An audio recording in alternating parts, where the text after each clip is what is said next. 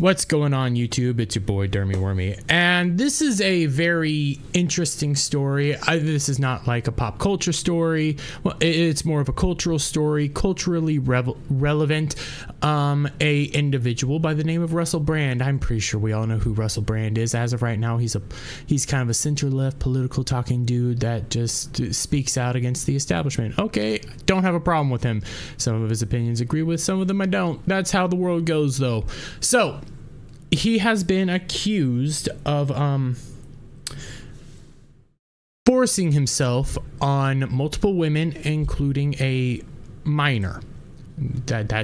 And I have to be very careful here because of how YouTube does this stuff. But yes, he has been accused of this, and I'm not going to go through the whole, well, I'll go through some of it. Russell Brand was accused of sexually forcing himself and harming 4 women over the course of 7 years, and one victim was a minor. He allegedly called the child. According to a bombshell report, the British actor and comedian denied prior to its release. The allegations against the 48-year-old stem from the height of his fame between 2006 and 2013. According to a joint investigation published Saturday, the Sunday Times in London, the Times of London, and Channel 4 dispatches. Okay, I want to focus in on that, and I know we have a bunch of other stuff, but we're gonna go here. I want you to guys remember what Sunday Times and Channel 4 put out. This is what I want you guys to remember. Just keep remembering, focusing on that. One woman identified as Nadia alleged that get him to the Greek star forced himself upon her against the wall of his Los Angeles home in 2012 and was treated at a crisis center the same day, according to the medical records cited by the outlets. The woman later told Brad that she had been scared and felt taken advantage of, telling him, "When a girl says no, it means no," to which he responded, he was very sorry. Text messages cited by the report show. So that's what I wanted to pull up. Okay. You got it over here as well at The Guardian. It's being reported by the Daily Mail, of course, New York Post. So this is a story. Okay. I'm going to come over here to Andrea Burkhart. Andrea Burkhart, fantastic lawyer, digs into this stuff, looks deep into it. The thing is, though, she didn't look too deep into these text messages. Not at all, actually, because I have them pulled up here. Okay, I have them pulled up.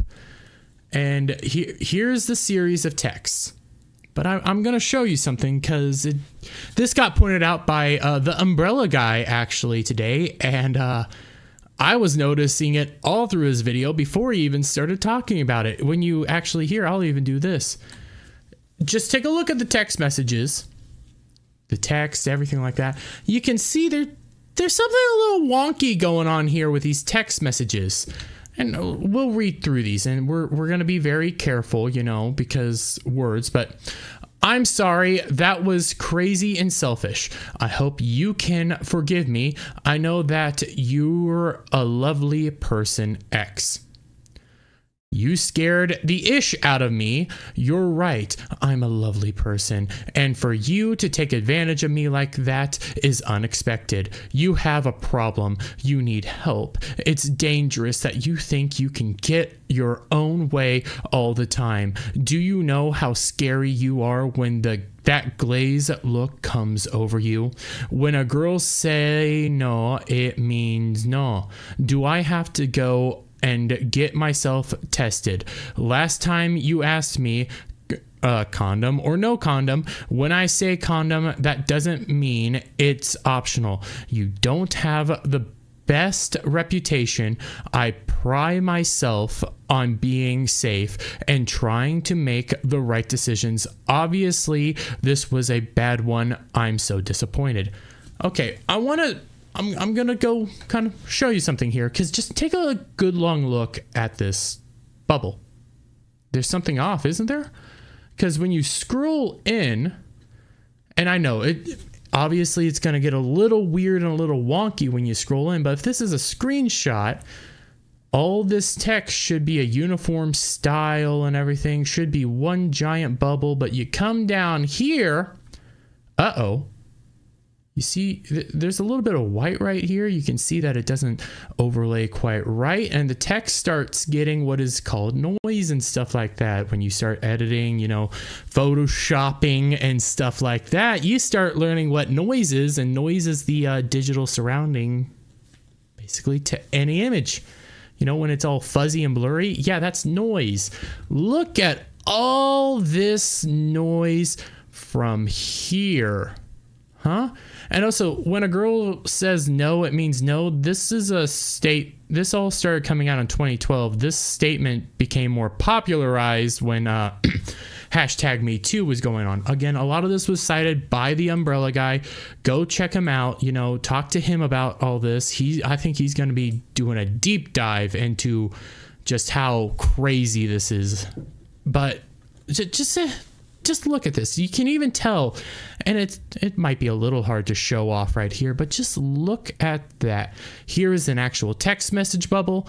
Here is a bubble not centered, not on there right, not cropped properly. Okay, so you already got some questions in what the heck's going on here. But now you come over here. You come down here. This also looks weird, doesn't it? It doesn't look like the same style as up here. This still has a little bit of that noise going on. I'm very sorry. You don't need to get tested. I will make this up to you somehow with live and kindness. Not my original idea, which was more sexy time. You've been lovely to me, and I'm embarrassed by my behavior. Sorry, X. Will you ever forgive me, X? Now, what's the importance going on here? Well, first off, you can just tell by the text itself, it's still a little wonky, but I'm going to scroll up right here. July 1st, 2012 at 3:29 a.m. July 1st, 2012 at 10:59 a.m. There's no tag. There's no timestamp. There's no moment for when this text came out. But then, you know, there is one right here. Another thing to kind of point out, they're not quite centered either, and they're all kind of weird looking going on here, you know? Not something funky's going on with this text that is accusing Russell Brand of doing some very heinous things. And on top of that, Graphic, the Times and Sunday Times, even you look down here, this doesn't look like a normal iPhone thing. Like, this looks all fuzzy and not normal. Like, what's going on here? So you take a look at this. You already got questions. This is outright a Photoshop job, and a crappy one at that. And they started getting better, but just these small little holes, all you got to do is point to two little holes, the timestamps not being right here, and also this whole added area. So what was actually going on here? This is that bombshell information that confirms he did this. I think not. But guys, this is going to have to get played out the way it always does. The way it does when it came to Johnny Depp. The way it did when it comes to, sadly enough, Danny Masterson. Even though I don't know what's going on there, I don't really think I want to know what's going on there. But this is going to have to be played out in a court. Evidence is going to have to be shown. Things are going to have to go forward. And until then, we can't say either way. It's going to be a he said, she said, and innocent until proven guilty. But I'm going to leave it there, guys. Please, if you liked this video, give it a thumbs up, share it out, friends. Hit that subscribe button, hit that notification bell for every time I put out a new video go live. And I'll see you all on the next one. Bye for now. What's going on, guys? Listen, I don't know about you, but I like to indulge in some of the liquids of fun times, okay? And oftentimes I wake up the next day with a headache and stuff like that. And to be honest, the only way that truly helps cure these morning blues, as I would call them, would be coffee. And you know who puts out good coffee, guys? Coffeebrandcoffee.com. Listen, Coffee Brand Coffee is an American-based company. It was founded by the Quartering. He's going out there. He just wants to sell you coffee. He doesn't want to sell you a political opinion. He doesn't care what your politicals are. He doesn't even care what your cultural opinions are, okay? He just wants to come out here and sell good American coffee sourced here in the States. It is all fantastic and amazing. You have 4,000 verified reviews. Most of them are 5-star, 4-star. People are loving this, and I don't blame them, because when you take a look at some of these flavors, you got bourbon flavored coffee.